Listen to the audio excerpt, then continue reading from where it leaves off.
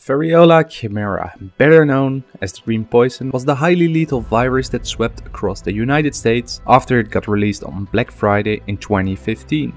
Due to it being an engineered virus, a vaccine was out of the question, as its high lethality and contagiousness meant a high mortality rate. Its nature was unknown, meaning a vaccine was far from being designed. Many survived, and in time a vaccine was created, a broad-spectrum antiviral.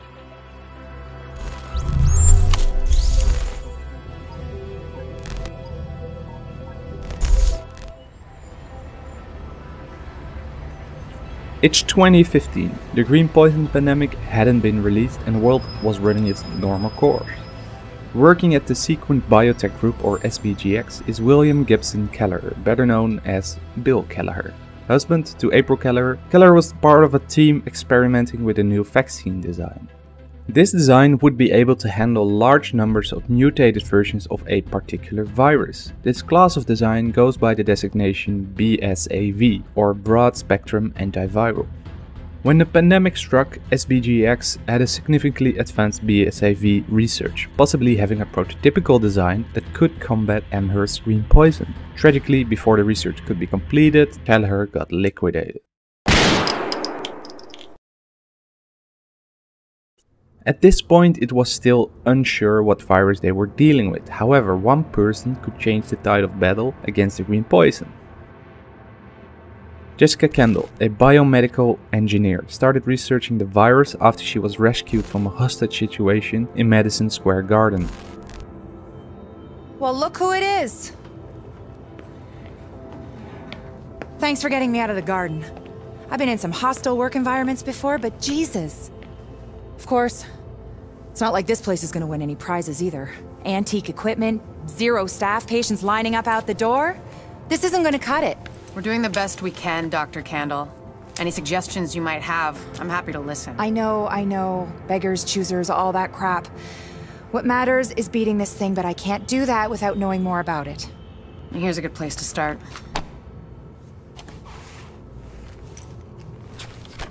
Sarah is pretty sure Dr. Gordon Amherst had something to do with the outbreak.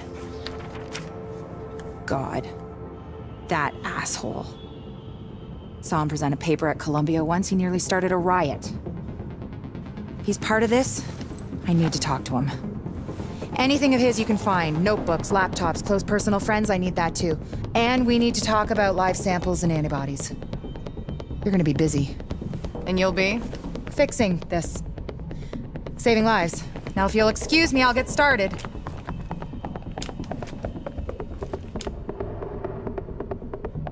Together with the Joint Task Force, or JTF, and the division, she started researching the virus, its origins and a possible vaccine.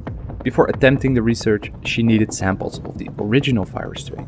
One place where this could be found was the place from where it all spread, Abel's department store. Sending in division agents, their task was to collect these samples from the money at the checkout counters.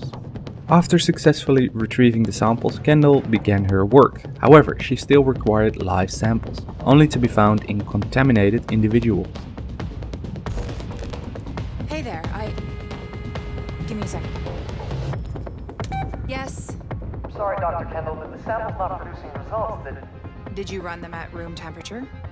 You said... I said room goddamn temperature. Yeah, I'm pretty sure we're within temperature variances. You know what? I'll do it myself.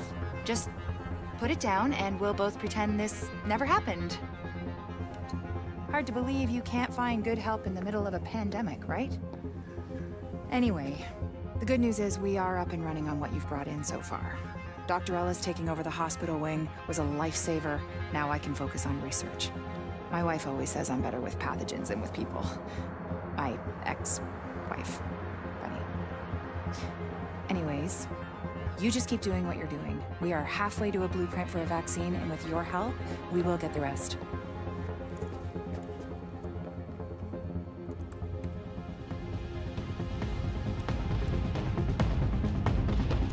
The Hudson refugee camp was home to many infected refugees that have sought shelter. While being under attack by the cleaners, the division was tasked to secure the refugees and retrieve critical blood samples. At this time, through found field intel, Gordon Amherst was suspected to be behind the creation of the green poison. His apartment, located in a residential building in Hell's Kitchen, might prove useful. The division was sent to investigate the site and recover any evidence found, including Amherst's notes. After successfully extracting Amherst's notes, Kendall could continue her research. Not long after, a distress call came from the Russian embassy. It was Vitaly Chernenko, a virologist that worked with the smallpox strain in Moscow, a colleague of Amherst. Vitaly knows a lot about the virus, and in the time he was stuck in Manhattan, he started researching the green poison. Shortly after the broadcast, the division were sent to extract Chernenko so he could be questioned. However, before the agents could get to him, he was kidnapped by Hornet, one of Aaron Keener's rogue agents. Although this could be considered a bad thing, Kendall managed to download Chernenko's research to continue her research. I don't want to get ahead of ourselves here, but I think we've got something. Thanks to you, we have mapped the genetic drift on green poison. Plus, I have ID'd all the aftermarket DNA Amherst bolted onto it. And thanks to those samples you picked up from the survivors, I was able to harvest antibodies against our friendly neighborhood superbug, and that let me lay out a roadmap for a vaccine. Here, take a look. Normally, I'd take point on the team developing that, but they're a little better equipped to handle it in Ann Arbor. And me? Well, I'm stuck here with you. Which is fine. God knows there's plenty left for me to do here. And with Chernenko and maybe Amherst still out there, all it would take is one psycho asking the right questions. Tell me we're not gonna see that. Please. Dr. Campbell, you're needed in the recovery ward. Dr. Campbell. Still lots for me to do. Hey. You know we can't survive this again. So please.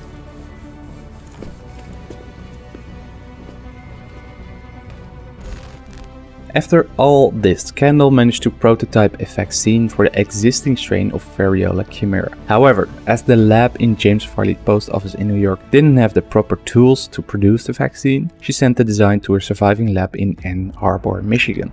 The scientists there used Kendall's prototype in combination with Kelleher's research to create a broad-spectrum antiviral, a vaccine that is able to combat mutant strains of the green poison and every other known virus. It was successful. A batch of 24 samples was created.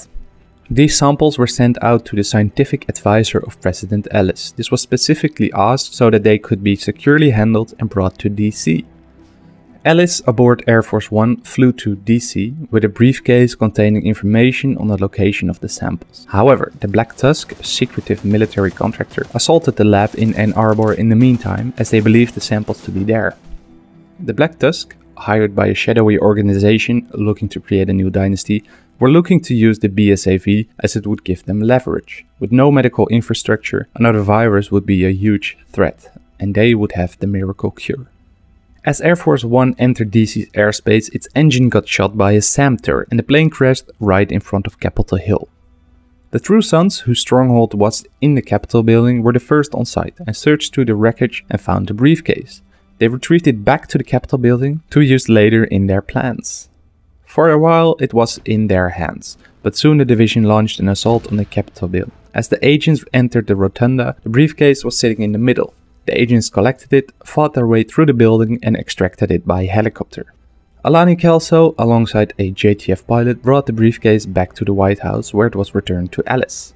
As the reigning factions were defeated, it was time for celebration. Afterwards, however, it appeared Alice was gone and he took the briefcase with him. An echo revealed that in a bunker below the White House, Alice met with the Black Tusk. When Alice disappeared, they invaded the Capitol in order to take control of the city, and since they couldn't find it in Ann Arbor, they were looking to collect it in DC. Alice led them to the location and provided them with the vaccine. They already sent out samples to the top brass and were extracting the other samples to their stronghold in Tidal Basin. The division immediately launched an assault on Tidal Basin. After infiltrating the base and fighting through waves of Black Tusk operatives, the agents managed to retrieve the BSAV, however it's unknown what happened to the rest of the samples. It's definitely interesting to see the creation of the BSAV and how it ended up in DC. The question remains where the other samples will end up and what the Black Tusk are planning to do with them. Thanks for watching. If you enjoyed the intel brief, I would like to ask you to like or dislike, share, subscribe and click the notification bell to become part of the Masterminds HD community and notification squad. On top of that, you can follow me on Twitter for daily updates and join my Discord if you're looking for an engaged community that revolves around Tom Clancy's Division 1 and 2. Both links are in the description. Visit my Patreon page if you're interested in the intel briefings on characters, factions and events with the summarized information from my videos. To end the video, I have a question for you. What do you think the Black Tusk are planning on doing with the BSAV samples? Leave your answer in the comment section down below and I'll make sure to get back to you. I'll talk to you in the next video on Discord or on Twitter. Peace out.